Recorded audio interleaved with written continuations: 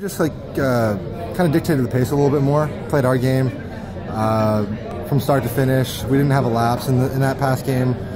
We'd have good stretches, then we'd have a little bit of bad. This was a lot more consistent, a lot more even keel, never too high, never too low. So I think that it was from start to finish, it was a really good game for us as a team. You know, it's not always, things aren't always going to go away, puck bounces and stuff like that. But I think how you play is as big as the outcome of the game. So. If this was your last one of the year on Lansing Chapman, you feel like you defended your home ice pretty well? Yeah, I can. I'm proud of the way the boys played, and Coach said that after today. I think that, you know, you can't always be perfect, but you can try for like a perfect effort, and I think that today was an example of that. You know, from start to finish, everyone was going, all four lines, all three D pairs, goalie obviously, and I think it was just, if that's the final one, then hey, you know, that's I'm fine with that.